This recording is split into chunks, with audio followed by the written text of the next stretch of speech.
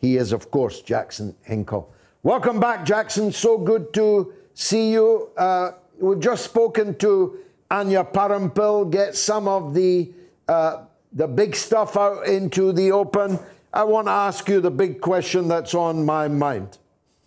What did Nancy Pelosi mean when she stood behind Donald Biden, rubbing her knuckles together? What's that all about? I don't know what that's all about. I saw that video too. I was watching the State of the Union live.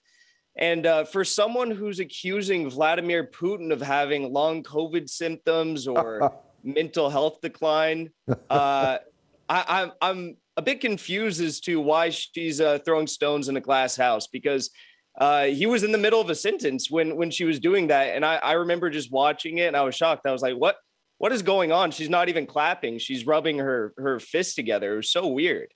Well, I'm glad you've clarified that, because, you know, we are two peoples divided by a common language. I thought that it was some new Americanism that we'd all have to learn as a sort of non-macho way of clapping or something. Or, I mean, if I were being unkind, perhaps it was, you know, mimicking coitus. That's what some dirty minds might think, though I'm sure that neither of them are involved in much coitus these days. But talking of mental illness, President Biden actually said that Putin may be able to encircle Kiev, but he'll never win the hearts of the Iranian people. What did he mean by that?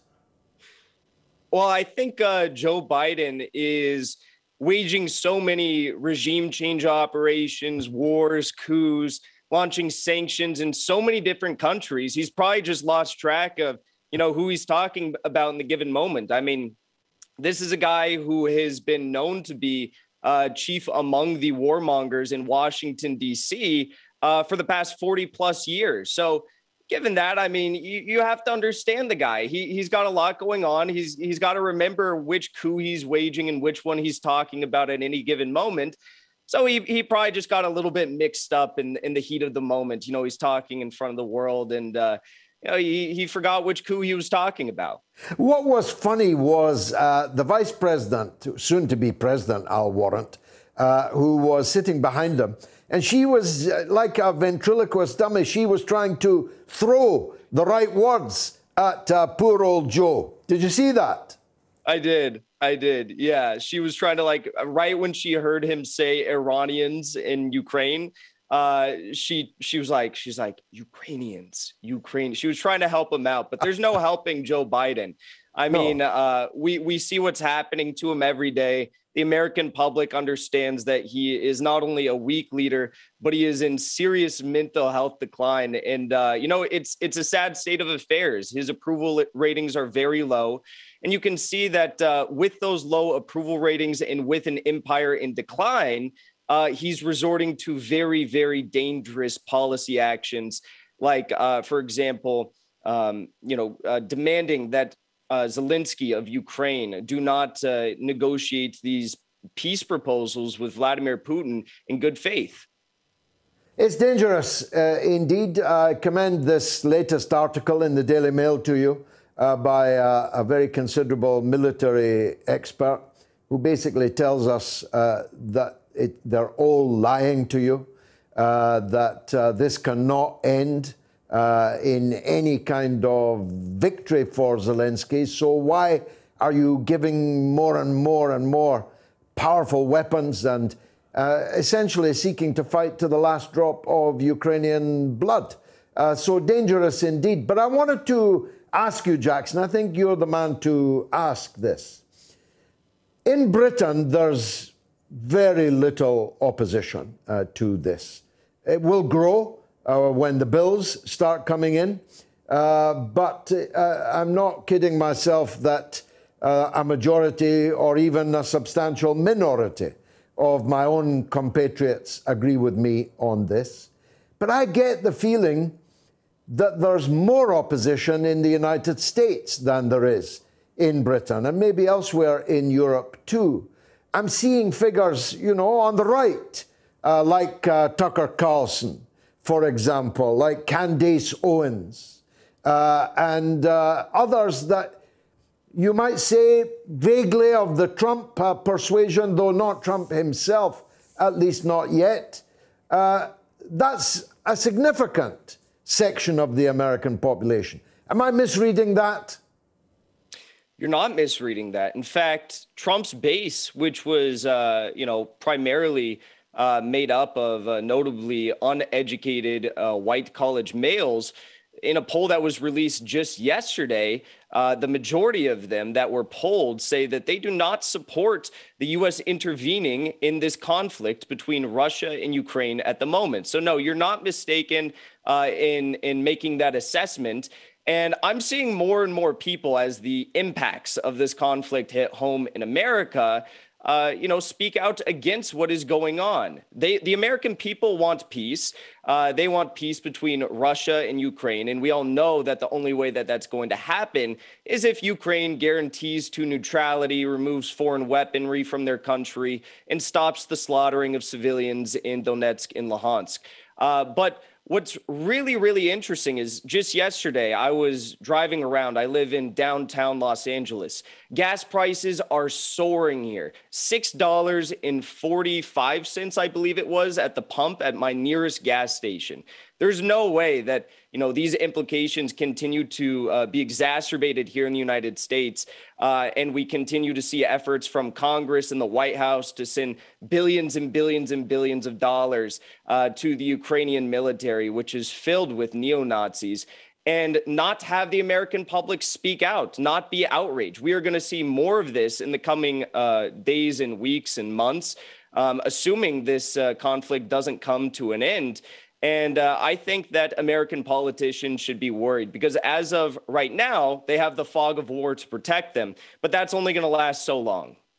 Yes, the fog of war is, of course, thick, but it eventually clears.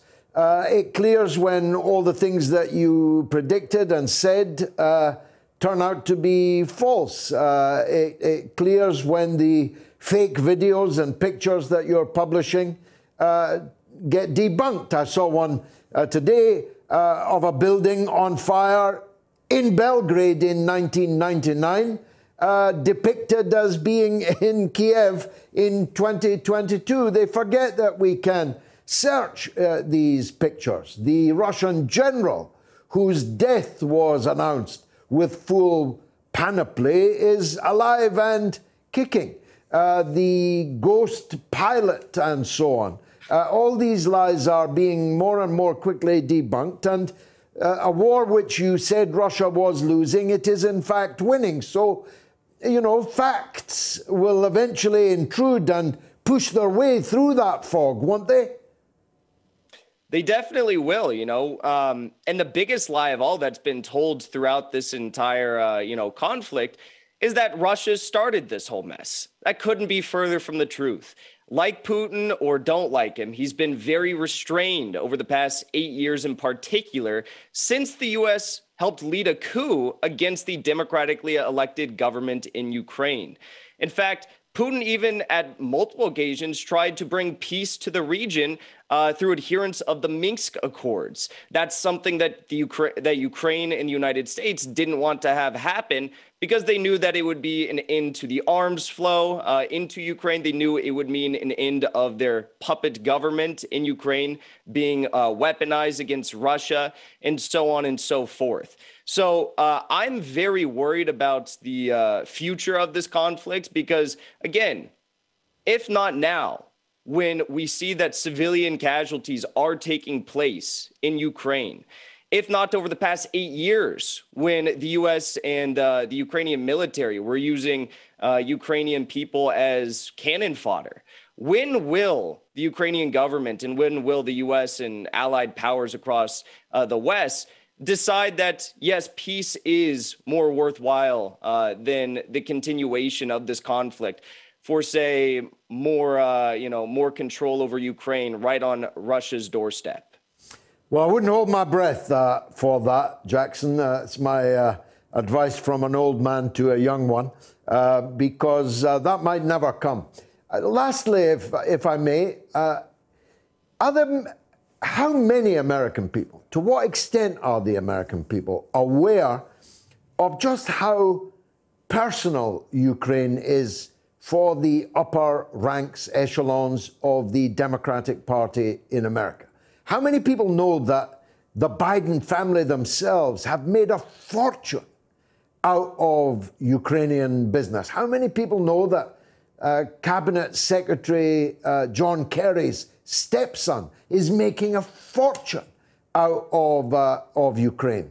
How do people know that the Democrats are up to their neck in the corrupt oligarchy in Kiev?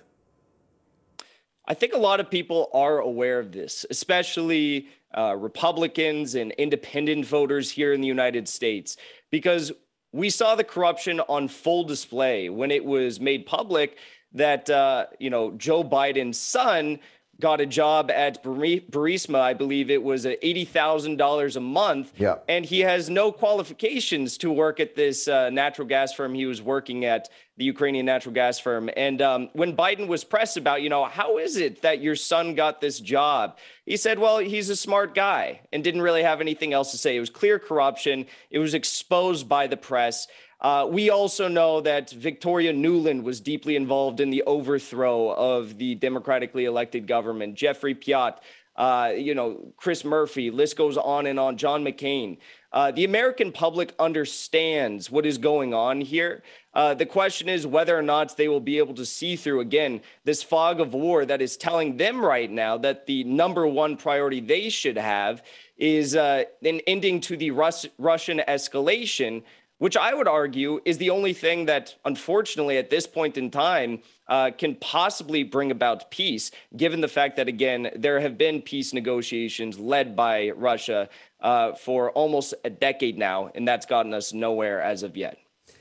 Jackson, I predict that your show will continue to grow and grow, The Dive, because it's more and more important at times like this that independent voices are heard. So I wish you the very best. I urge everyone to look at the show, and once they've looked at it once, you'll go back for more. Jackson Hinkle, thanks for joining us.